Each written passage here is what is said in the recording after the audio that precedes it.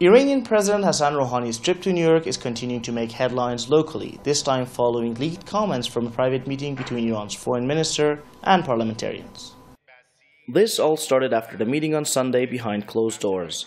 Several Iranian lawmakers in the meeting claim Iranian Foreign Minister Mohammad Javad Zarif said the telephone conversation between the Iranian President Hassan Rouhani and US President Barack Obama was a mistake, and that his talk with US Foreign Secretary John Kerry was prolonged. The media reports say this was in reference to a recent speech by the leader of the Islamic Revolution, Ayatollah Sayyid Ali Khamenei. Iran's leader had expressed support for the diplomatic approach adopted by President Rouhani's administration, but noted some of the things that happened during the New York trip were not appropriate. Iranian lawmaker Hossein Naqvi Hosseini was the first to make the comments about the private meeting, what led to making headlines. However, Hosseini himself has recently said all that was published by the newspapers wasn't said in the meeting. Some lawmakers we talked to in Iran's parliament expressed dismay over the actions in New York. If one part of talks claims he's completely just and says the other side has to do as I say, this is no longer called talks. As long as this state exists between Iran and the US, no talks will bear any results.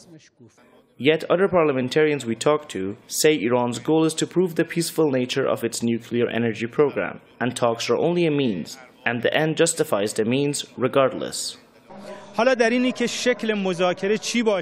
nuclear energy program is an excuse by the West, still to reduce tensions, we should use talks as a tool. The talks are never a goal for us, rather, they're only a means to reach the rights of our people. So how and where these talks are, on the phone or over the table, is the choice of our diplomacy team. Amongst the media reports, one headline from the Daily Kayhan from the principalist camp stood out. It headlined the reformist foreign minister as saying the Obama-Rouhani phone call and his meeting with John Kerry was inappropriate.